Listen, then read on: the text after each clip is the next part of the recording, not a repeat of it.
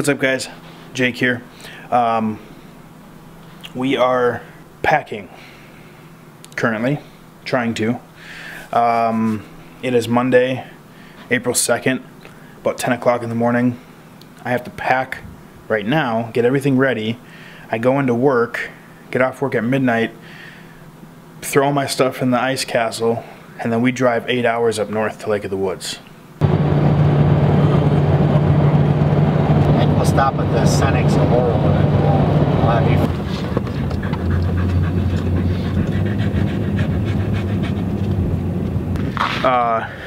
you. We just made it to Warroad.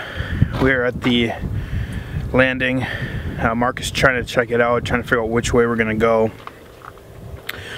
It is cold up here. We are literally on the border of Canada and Minnesota. Sun's out though, so my fingers are cold. But I'm excited. We're gonna get on some fish. We'll probably be fishing later afternoon or early afternoon, I mean. So yeah, let's get on the ice, eh?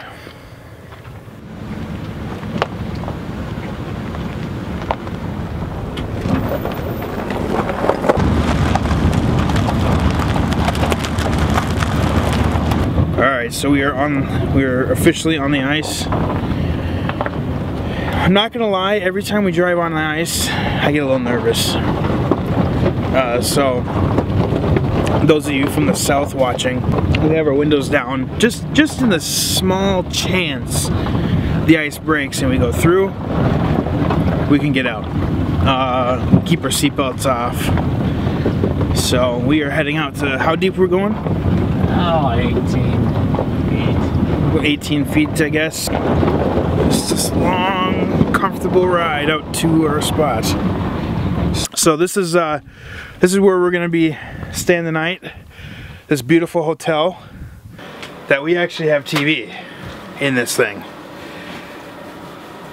We get TV out here on the ice fishing. That's ridiculous. This isn't ice fishing, this is freaking a hotel on the ice.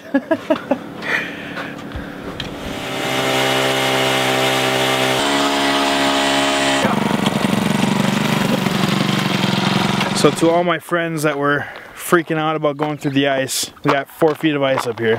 You drive a goddamn train across. He says we could drive a train across. Okay, so we're checking for depth. We're trying to get on the right spot here. And then hopefully we can get set up and start fishing here soon. So right now what we're doing is scooping out the snow and the slush out of the holes here, cleaning them out. Let me check this out. I got a full bucket, and I'm not even done scooping out that hole. So it was about 3:30 in the morning. I was trying to do an update, and it is now 4. I was trying to do an update. And literally, as I was saying how we were not catching fish, the rattle wheel went off. And ended up missing that one. But then as soon as I re-rigged and dropped it back down the hole, we caught 3 back to back. One we had to throw back because it was just too small. But now we're just kind of sitting and seeing if we'll get any more. This time I'll make sure the mic is on.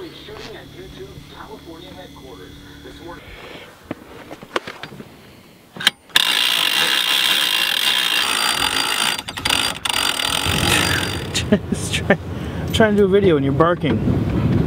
Right now you said we're moving about a half mile out? Yeah. We're moving a half mile out, farther onto the lake. So we're in search of the fish.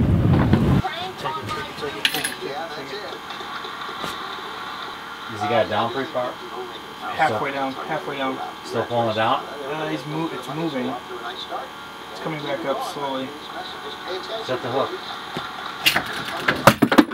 I got it. Oh, dude, got a fish here too. Small one. You got a fish here. Oh, he's let him go. Yep.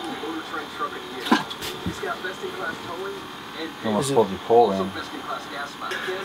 I don't know if you saw that. Maybe that's on camera, actually. Yeah, that would be in camera. That'd be sweet. So, I don't know if you can tell. I got a little excited and pulled the whole reel off the thing. I'm going to pull this up, check the minnow. That'd have been funny. Get a double whammer right there.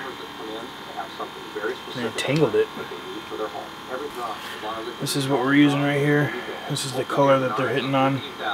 Little minnow head. I'm going to drop that back down right away because when they're hot, I guess, huh?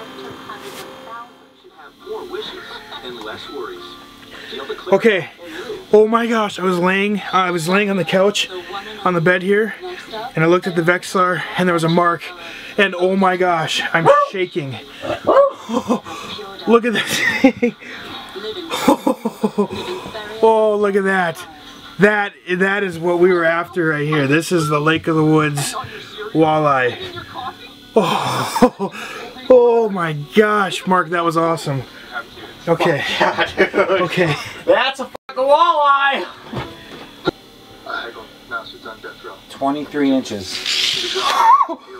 What's the slot? That's a slot walleye. So I have to throw it back? I'm pretty sure. Yeah! I'm serious. How big was it? That's why I can come up here. How big was it? 23.